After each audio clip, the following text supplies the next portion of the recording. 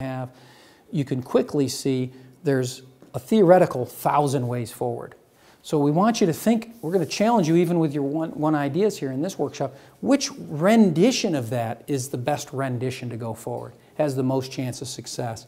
And the other key picture that relates to the similar concept is the concept of idea thickening. Now, idea thickening, again, is my personal term that I've been walking around saying for 10 years. So people don't really know what idea thickening means exactly, but there's all kinds of other theories that get to a similar point, and it's a very critical point. And it's the point that when you are thinking of your idea and moving it forward down this long roadway, you really want to think that you are in a swimming pool. And a big swimming pool. And each of these questions that we're asking you is really a swim lane. You know, what is your product? This is the product lane. And this is the marketing lane. And this is the resource lane. And this is the manufacturing lane. And this is business profitability lane, finances. And there's a bunch of lanes. And they don't by any means start down here. You know, this was when I showed you the sales bag. Should you just start thinking of marketing and sales here? Of course not. Really, that sales bag should stretch all the way across here. And over here, it's a very fuzzy sales bag. And over there, it's a very crisp sales bag. Manufacturing, you got to get your yields. How are we going to produce this? That goes through the whole thing. The business aspects and the money, it goes through the whole thing. So every one of those is really a swim lane. And the idea champions that do best, they go in the swimming pool, they start here, they start in the shallow end, and they swim sideways across the swimming pool.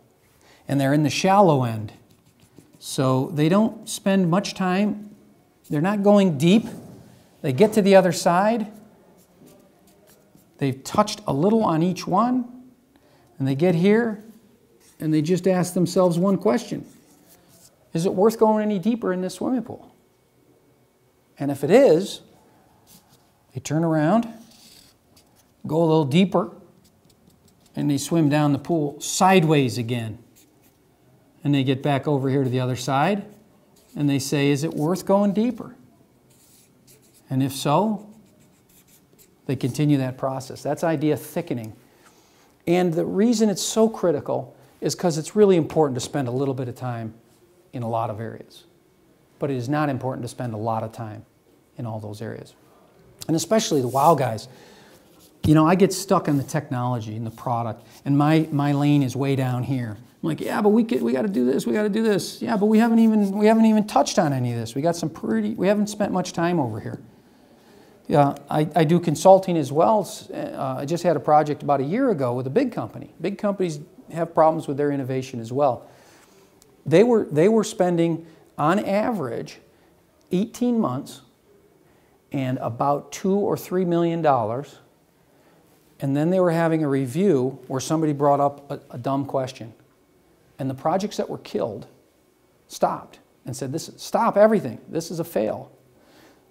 Most of them were simple questions, but they didn't get the right people in the room. They didn't spend any time on it. And that's one of the reasons they hired me, and to try to work on that engine. And they actually got too systematized and too fancy. They got way too fancy, and they forgot about some common sense. So just simplifying and saying, you know what? Why do we have to spend $2 million in a year and a half to find out that we forgot to ask a simple question? So not fancy, simple. So keep idea thickening in mind. Last thing I want to close with is a little motivational advice for any of you who want to venture down this road. And that is that tonight, before you go to sleep, you visit your motivational hanging file. And you read that to yourself. You look at things that you have put in there over the years that motivate you so that you are inspired. Now, let me pause. Maybe I'm going too fast. How many people can go home tonight and open up a hanging folder or a journal that motivates you? Excellent. Wow, you've got that. You're keeping this. Fantastic. I think it's very important, and very few people ever raise their hand. So I'm glad that there's 5 or 6. No matter what your calling is in life, what you're trying to do, you bump into some roads, some bumps in the road. So it's important to figure out where you're going to get some energy to keep going. And if you're going to do technology commercialization, statistically speaking, you're going to fail. If you go to any statisticians and say, how many companies at the concept stage and pre-seed stage succeed to 1 decimal point precision? Simple, it rounds to 0. But there's not any reason you can't succeed, because also we know that companies succeed, and they succeed big, and they were concept stage some point. They're just at the 0.01 or something. There's no reason that you can't be part of that. What we know is it's very challenging for almost everyone. Almost everyone. Not very many. There's only 1 book written so far, Lucky or Rich, right? That's an interesting one. By a guy who was very wealthy and very successful, and admits, 90% of it was luck. The right place, right time. He says, I have all kinds of smart friends that are not rich, and they haven't made it. They haven't been successful. So we know it's a difficult road, so we want you to have your hanging files of motivation, whatever it is, a picture of your dog, a picture of money, a picture of a creative space, a beautiful sunset, maybe someone, struggling with a disease that you're going to help. And keep that file in front of you. And once in a while, open it up. But I also encourage you, if you're going to go on this road, that you start filling up that folder. Or if you don't have one, make it. And then just start saying, that motivates me. That's what I'm all about right there. Tear it out of the magazine, whatever, put it in the folder. I hope that I hear from all of you in the future, and that you say, wow, this is cool. I did go on this road. And that talk was part of it that kept you motivated. The coaching that goes on here, the help that's going on here. I hope you say, man, this was part of it. This was part of my story. And it helped me figure out where I was going, what I want to do, which role I want to play. So I hope to hear from all of you in the future. I will certainly be looking forward to tomorrow and a week from Friday as well, spending time with you. And if anyone has particular questions you want, feel free to email me as well. Make sure we give you the email contact information for the week or after you leave the pre-seed workshop.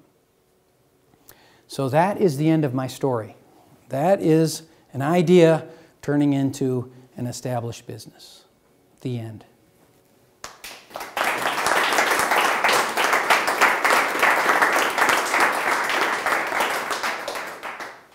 So you're all welcome to stay and keep talking and have some coffee.